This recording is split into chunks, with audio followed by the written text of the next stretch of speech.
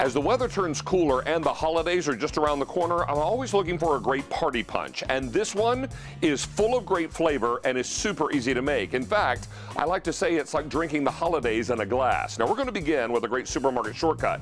This is pear juice, easy to find in your local supermarket, and 3 cups will go into our saucepan.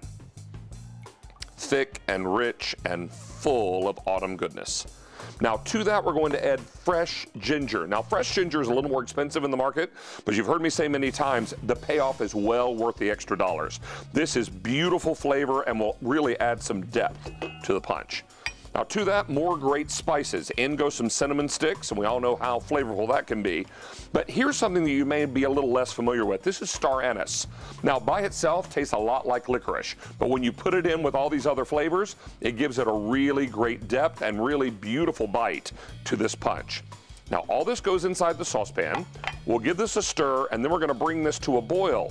Once we bring it to a boil, we'll cool it off and we'll park it in the fridge for a little while so all those flavors will marry. So now our pear and spice mixture is nice and chilled from the refrigerator, and we're going to strain out all those spices. Now grab yourself a strainer from your kitchen, put it over a bowl, and then we're going to pour this right through the strainer. This smells so good. Once it's finished cooking and been in the refrigerator for a while, all of those spices really infuse great flavor into the juice. Now we'll give that just a little shake, get the rest of the liquid out. Boy, that smells so good. It smells like holiday. So let's get this into a clear pitcher. Full of great flavor. Now you may be looking at this and saying, wow, that doesn't make very much punch. We're gonna add a lot more liquid to this, so you'll see what's gonna happen.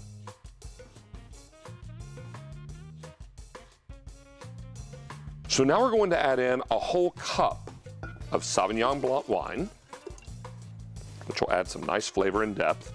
To that, some pomegranate seeds. And you can buy those in the supermarket in a little jar. Some beautiful sliced oranges. And you're not going to worry about adding ice to this because ice would dilute it, right? We're going to add frozen pineapple chunks, which will act like ice, but will also add some additional flavor. And then finally, right before serving, we're going to add some Prosecco. Now this is sparkling, it's fun, it's light, it's not terribly alcoholic. Best sound in the whole world. But it will add some fizz and bubbles to your punch, which makes it really lovely, and will help thin out that very rich concentrated pear juice. Now let your bubbles go down a little bit, because you're going to add the whole bottle. And once we get this inside, we'll give this a stir, and then you can serve it up. It's so perfect for all your holiday gatherings. If you decide you want to add a little more alcohol to this, some orange liqueur would be really great. You could also think about maybe doing a little cognac or Cointreau would be nice with this. Or you could just leave it just the way it is. It's got a nice kick to it. Now we finish up the Prosecco. Give it a little stir. Then you're going to start seeing all those beautiful colors, the pomegranate seeds, the oranges, the pineapple chunks. Beautiful.